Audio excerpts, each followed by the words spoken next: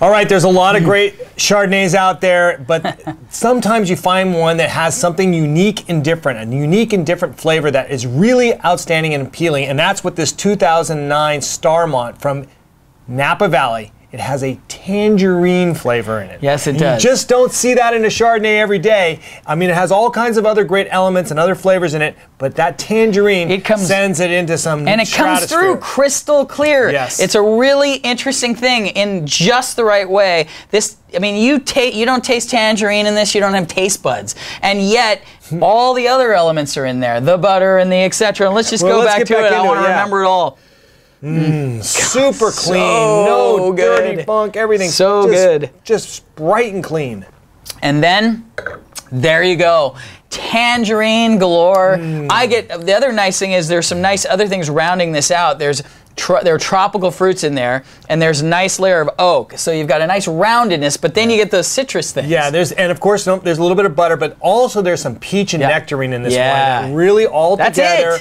It is super bright, super clean, super delicious. Now let's talk value for a second. It's a $16 wine, so it's not that cheap, but the flavors in this wine are, because they're so complicated and so unique, it elevates it back up to that fine wine category. It's really true. It's rare to have this nice balance of really different citrus. The tangerine element in this really is what kicks this up into a fine wine category, because you've got all the other fine wine elements. You've got the tropical notes, you've got the pear, you've got the oak and butter, although not a lot of butter, more fresh, juicy fruit sitting in here, but layered and structured, and it is just, it kicks it up into the, where are we going to go? Well, it's a $20 to $25 wine, no doubt about it. I think we're going to sort of the top end of that range. I think we're at 24 bucks. Okay, so we're going to cut it off 25, go 24. Yeah, just to be safe. Our usual.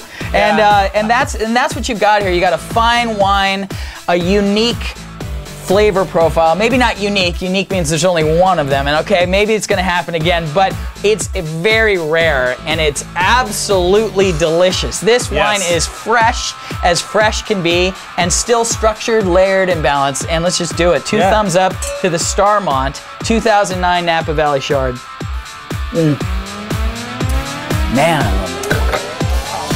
I love that. That is really good. Love it.